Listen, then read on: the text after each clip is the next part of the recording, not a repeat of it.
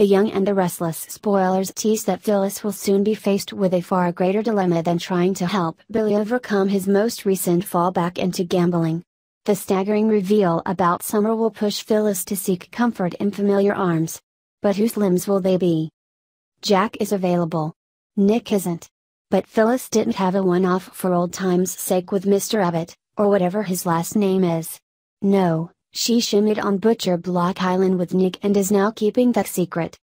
It's at least possible that Sharon will kick Nick out on his patoot the day she learns about fixed horizontal redux. But Y&R might withhold that option for months, say until Schick's wedding day arrives. Yes, that would kick the gut of every fan who has been patiently waiting since 2014, when Schick was almost remarried.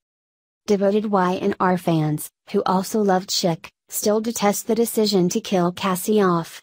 That led to Phyllis having an affair with Nick, which led to the end of his marriage.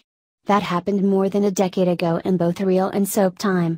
In daytime chronology, that's forever. Phyllis stopped Schick's wedding 4 years ago for a legitimate reason. Sharon had been lying about Summer's paternity, claiming that Jack sired the thin snowflake, who's become a big troublemaker. This time around, Summer is again at the center of controversy, but she's half the cause of it. Billy made a mistake in not immediately telling Phyllis that his daughter was coming onto him. Summer would have denied the claim and tried to turn it around on Billy. But Phyllis is sharp and has experience with that morally bankrupt, me-first lifestyle herself. So, she would have at least had her antennae raised, which likely would have prevented the now real potential of silly actually forming. Jack has been written toward Phyllis a handful of times in recent weeks. He's clearly an option if Philly fails, as is expected.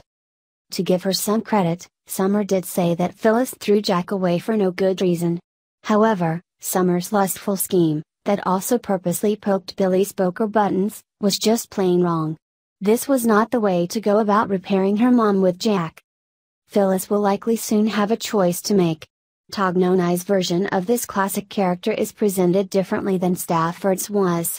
So there's no telling how Phyllis will react, or who she may couple with next. Yes, as has always been true, Phyllis is good soap,